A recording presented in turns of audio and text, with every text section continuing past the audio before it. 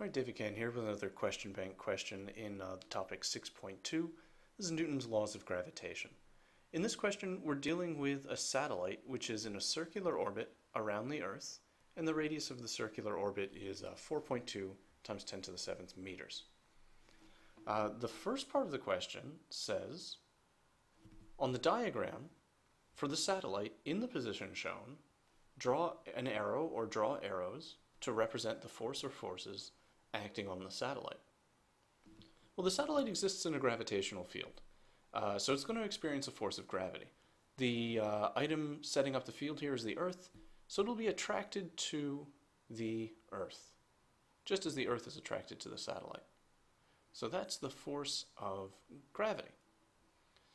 Many students try to draw an arrow this way to represent a force which is pushing it along the circle. But in fact, the satellite doesn't need a force acting along the length of the circle to continue moving in the circle. There's negligible amounts of resistance out here in space. So in order to keep a constant velocity, it doesn't need any horizontal forces. Objects in motion stay in motion. In fact, if there was a horizontal force, it would be accelerating and its velocity would be increasing. So the only force acting on it, the only arrow that we need, is the force of gravity. It's a centripetal force straight towards the center of the Earth. Part B says, deduce that the velocity of the satellite at that orbit is given by this expression. So basically we have to derive this expression, where capital M is the mass of the Earth, R is the radius of the satellite's orbit. This kind of question is pretty common, or at least the skills in it show up a lot. This kind of question always comes back to the fact that the sum of all the forces in this scenario is just the force of gravity, because that was the only one. So the sum of all the forces is the force of gravity. At the same time, though, the satellite is moving in a circle.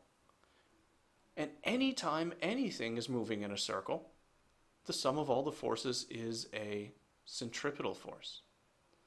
Combine these two, and we can say that the force of gravity in this case is a centripetal force. Those are arrows, not a greater than sign. The force of gravity is a centripetal force. These two terms have all of these elements in them.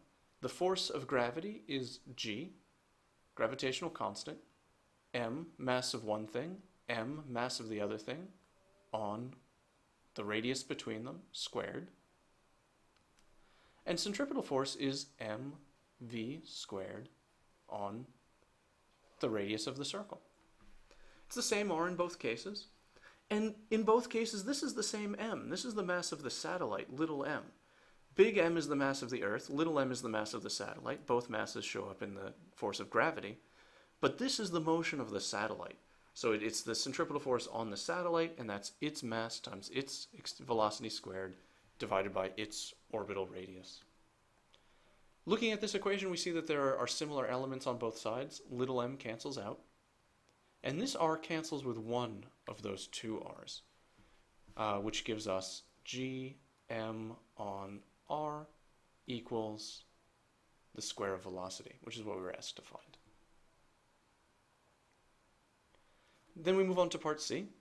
It says, hence, deduce that the period of orbit t of the satellite is given by this kind of monstrous looking equation. That's okay. First clue is it says hence, which means we're meant to use what we have here to solve this. And what I see is that some substitution has been made, but not everything. There's still a G, there's still an M, there's still R's, although there seem to be more of them now somehow.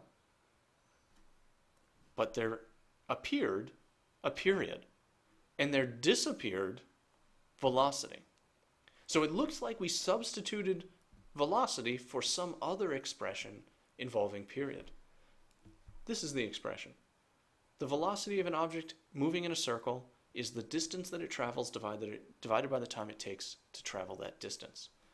If you're traveling in a circle, one example of a distance you might travel is the circumference of that circle, 2 pi r. The time that it would take you to travel in that circle would be the period. And this is how we relate the velocity to the period. That's the substitution we're going to make. We need velocity squared though, so I might turn this into v squared equals 4 pi squared r squared t squared. But velocity squared is also equal to gm on r. So this is also equal to gm on r. So there is an equation that's going to simplify to this. Here's how it works. We'll start with cross multiplication. We'll multiply across here and we'll multiply across here. That gives us t squared times gm, t squared times gm is equal to 4 pi squared r squared times r. All right. R squared times r is really r cubed. And then to get t squared by itself, I'll divide by gm. And that gives me t squared equals 4 pi squared r cubed on gm, which is what I was setting out to find.